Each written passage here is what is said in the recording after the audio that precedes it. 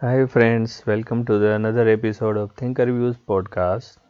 Today we are going to talk about a short thriller written by Ravi Subramanian and Jigs Ashar titled as Insomnia. What if a few writers team up together and share the writing journey? Well, one can do the research work and prepare the first draft of the content, and the other, more experienced one, can finally edit the stuff to make it even better and engaging. Sometimes the roles can be different also, but the keyword here is collaboration. When the book is out and name of both the authors on the cover page, it will reach out to the readers of both of them. And eventually it is a win-win situation for both or all of them. Of course, considering the book is worth the same. This is not a new concept, of course. Around the world, many writers do such collaborations, regionally and even internationally. James Patterson is very famous for doing so, and probably it is one of the reasons of his popularity across many countries. Recently, Ravi Subramanian and Jignesh Ashar did one such collaboration that resulted into two books, or shorts as they call them. We have already shared our views and reviews for one of the shorts, A Brutal Hand, earlier, and today we are going to talk about the second book from this collab, Insomnia, with the tagline, Keep Your Eyes Open. Let us have a look at the cover page of the book. Insomnia, as you know, refers to a medical condition where you cannot sleep at night. Well, of course, this is in plain words and not in medical jargon. The cover page of the book shows a lady sleepwalking. At the first glance, the place looks like a hospital corridor from an English movie or a TV show. The cover page uses white, silver and black colors with the title in red. The cover page is quite faithful to the story. Neat and clean surfaces and finishing of the element makes you like the cover page for sure. Let us take a bird's eye view of the story. ASP Meera Dikshit attends a distress call made to the police helpline. Someone is calling to save him from his wife as she is attacking him to kill. The call got disconnected and the ASP found that the person was in desperate need of help, so she visited the place. She found the target place a closed house at a quiet place, and despite her ringing the doorbell, no one has opened the door. The Commissioner of Police called an important meeting to analyze the law enforcement situation across the financial capital of the country. When Meera mentioned about the call, she was told that the call could have been a prank and she should not take it very seriously as she had already visited the place. She need not to worry more about it. A young and dynamic police officer However, a young and dynamic police officer Aditya Sachdev advocated to follow up the call. He was assigned on the case to accompany Meera. There are some personal reasons Aditya was willing to take this case. He doesn't want to avoid the call and eventually regret not helping someone who is in desperate need of it. That is what police is for, right? On visiting the place, they meet Rohit Acharya. He lives there with his wife, Tanvi. Tanvi is the daughter of late Dev Bakshi, the owner of Bakshi Pharma. She is having a medical condition. She often does sleepwalking and during those times she was out of control. She tried killing Rohit a few times. Rohit was the one who made the distress call. With the fear of getting killed by his wife, he was unable to sleep. What will the police do? Will she be taken to a hospital where she could have been under better care? Will she attack Rohit again? And what are the demons Aditya is fighting with? Will Meera fall in for Aditya during this investigation? Well, you can get answers to all these questions when you read the book. Now my views and reviews. If the title is Insomnia, then why the tagline is Keep Your Eyes Open? Isn't it contradictory? If you suffer from insomnia, basically you need to put in efforts and get medication to close them and get asleep. Why then it is telling to keep them open?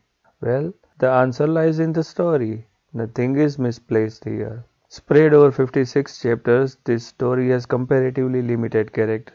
It revolves mainly around the investigating team Meera and Aditya and the couple they are investigating the case of, Tanvi and Rohit. Well, as I want to make it spoiler proof, so I will not tell you more about the story. But if you are a movie lover, from the initial segment of the book, you will remember Hindi film Officer starring Sunil Shetty and Ravina Tandon with Danny Dengzokpa and Sadashiv Amrapurkar. Also notice that like in other books of Ravi Subramanian, there is a character, the male protagonist, named as Aditya. So now you know the shades of the character and what could the story have been. The book starts in an interesting way. Like their other short thriller, the authors has collaborated the thrills in this story also quite well. For example, let us take a look at the scene of the book. Meera Dikshit, Assistant Superintendent of Police, turned right at the Metro Cinema Junction towards Chhatrapati Shivaji Terminus. CST, as it is popularly called, is a historic railway station and a World Heritage Site in Mumbai. It was 1 a.m. on a cold Sunday in December, but the city was still awake. In addition to introducing the character, this line gives geographical details about the location, a little historical fact about it, the time when it was happening, the weather at that time, and the traffic situation. And the spirit of the city is also reflected quite effectively. It is an art to weave all these elements together in just a few words. Any avid reader will surely admire the talent of the authors here. Such detailing is found in almost all the scenes. It is not just an exception. For example, here is another scene from the book. Pushing open the iron grill, they show a thin, silver-haired old man in dark blue shorts and yellow t-shirt. He was watering plants that neatly bordered a manicure lawn.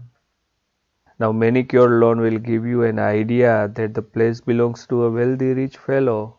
The person is silver-haired, wore shorts and t-shirt, watering the plants, give you an idea that he has plenty of idle time. That comes when you have enough money and less responsibilities, especially if it is happening on a weekday. These lines also give you an idea that though this is the first time you meet the character, but you will keep meeting him more than once over the course of the story. The authors do keep giving background information and historical references wherever needed. For example, and there is one more scene where they are talking about a specific place. It is like, as the name suggests, the section of the colony has cluster of 5 gardens, interconnected by a circular avenue lined with trees. The authors have paid attention to smaller details. For example, they named home, Paradise. The cops in the book are humans, means they are not the superheroes. So, in addition to their strengths, they have their limitations and vulnerabilities as well. Such human behavior is reflected throughout the book. Here is an example. Meera pulled out her service revolver, murmured a silent prayer, and rang the doorbell. Such reflections are normal, then that makes the character look more real. Sometimes the attributes of the characters are referred to indirectly. For example, Aditya's interaction with Amol at traffic signal. Amol is a small boy, and this interaction tells a lot about Aditya's persona, which is not mentioned anywhere directly in the book. If you are a fan of one-liners, you will find some of them in this book as well. For example, crime appears to have gone on a vacation. The interaction between all the important characters of the book and elaboration of their characteristics. For example, the commissioner of police is a punctual person and is always on time, etc., is one of the key strengths of the book. Here are some of the important characters that play a vital role in the story, and some of the names might look like taken from the real life, with a twist of course. ASP Meera Dikshit, Salunke, Hemant Gokhale, the Commissioner of Police, Rohini Singh, Meera's batchmate at Academy, Aditya Sachdev, Rohit Acharya, Tanvi, Bakshi Pharma, late Dev Bakshi, Sam Mehta, Pratap Chauhan, Dr. Binaz Mistry, Mahesh Sardesai, and others.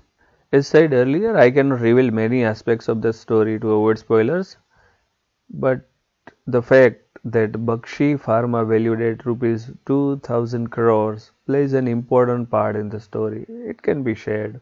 I found some of the letdowns in the book as well. For example, like say the sequence from the initial segment where Mira visits the caller place to how she and Aditya are assigned the case seems a little disconnected.